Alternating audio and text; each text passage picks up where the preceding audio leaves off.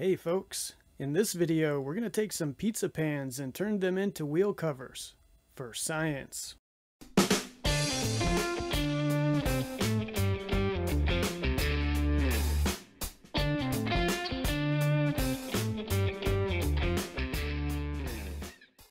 This video is part 3 in the Prius hypermiling series. In this video, we're going to try to improve fuel economy by making the wheels smoother so they create less aerodynamic drag. My Prius has 15-inch wheels, but the trim rings on the wheels are just over 16 inches diameter, so I decided to buy 16-inch pizza pans. The pizza pans will be bolted to the trim rings. I was originally going to attach the pizza pans directly to the wheels, but that would require drilling holes in the wheels, and I wasn't really excited about that. But that's an option for you if you'd rather do that. Of course, the spirit of these mods is to do them on the cheap. We're looking for cheap, easy ways to improve fuel economy. So I shopped around for a cheap source of pizza pans. I found them at Walmart for under $5 a piece. But as you can see in this video clip, that cheap price came at a cost. Half of them were damaged in shipping. So I got a refund and bought some more. And half of those were damaged in shipping. But eventually I had 4 relatively undamaged pizza pans. Okay, so let's install those pizza pans. We need to buy some hardware to attach the pans to the trim rings. Also, we need some spacers to fill the gap between the pans and the trim rings. I bought some hard plastic tubing and will be cutting pieces of that to use as spacers. We also need a bunch of nuts, bolts, and washers. Each wheel will have 6 nuts and bolts, for a total of 24 nuts and 24 bolts.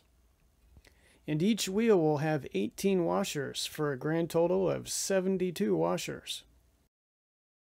Anyway, on to the build. First of all, I need to figure out where to put the bolt holes. I decided to put them right next to the tabs where the trim rings attach to the wheel. I figured that area should be pretty strong. So I took one of the washers and placed it where I wanted the bolt hole, then I used a Sharpie marker to put a mark. I did the same thing for all 6 bolt holes. Now it's time to drill the bolt holes. I did this in 2 steps. First, I used a small drill bit to make a pilot hole. Then I used a larger drill bit to drill the bolt hole. Drilling pilot holes allows you to be more precise, and that's important because if the pizza pan is off-center, it can affect the balance of the wheel.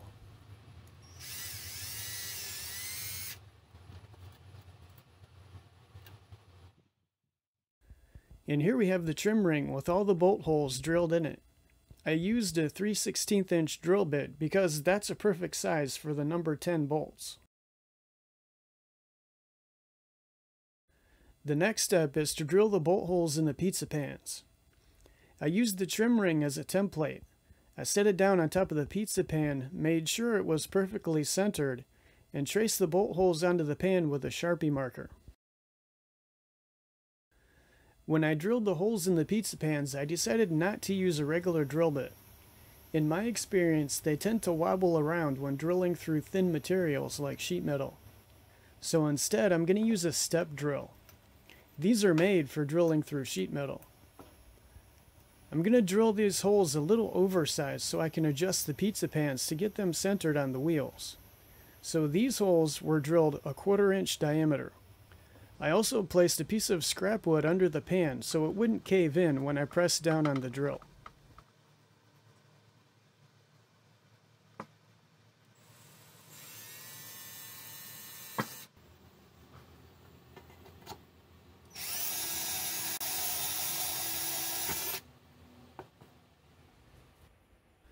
The drilling operation left some sharp bits of metal on the underside of the holes, so I cleaned them up with the step drill.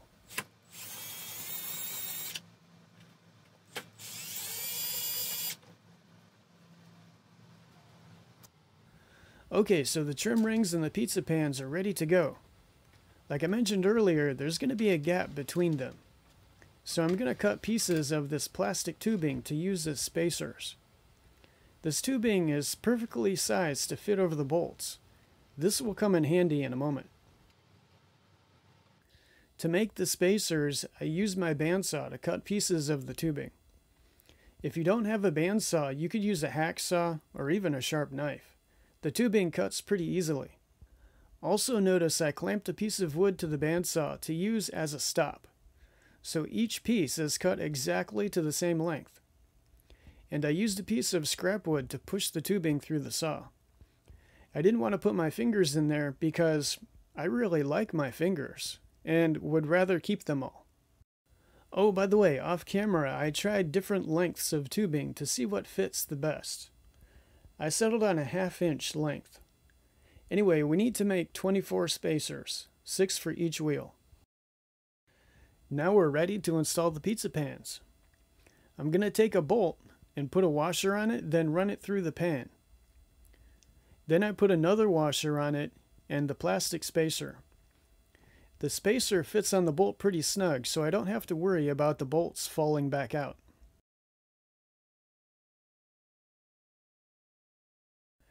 Now we can place the trim ring on top and push the bolts through the holes. And we top it all off with another washer and the nut. And I just realized I forgot to put the last washer on during this video clip. Hold on.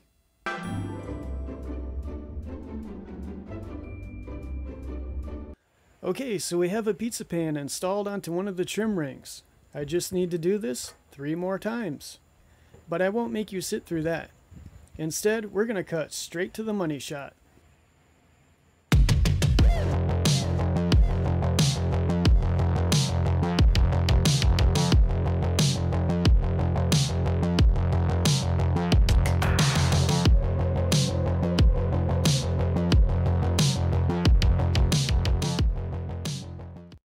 Alright, the pizza pan wheel covers are installed. I'll keep track of the fuel economy just like I did for the other mods.